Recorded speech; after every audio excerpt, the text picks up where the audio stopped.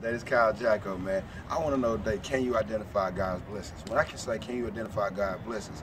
Everything that you get in front of you right now, you got to know exactly where it comes from. It don't just come just because you're just lucky. It comes from because at the same time, God might look at your lifestyle and look at you like, you know what? I got something positive for him.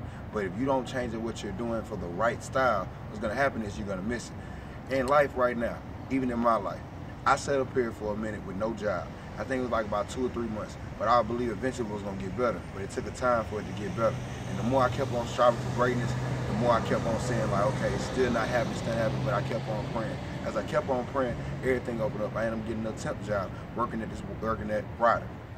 From that right there, I have a lot of job offers that's calling me right now. I have a church that I go to.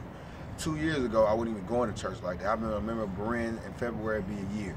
I am so blessed, and I know everything's happening right now is for a reason. And I'm telling y'all right now, if y'all believe in yourself, believe everything God has for you, anything can change. I want y'all to like, subscribe to my channel, and keep on following my brand. My brand is growing so tremendously fast, but I know with all y'all support, I know it's gonna be even bigger than that. Shout out to all the foreign countries. Shout out to everybody that's in America right now.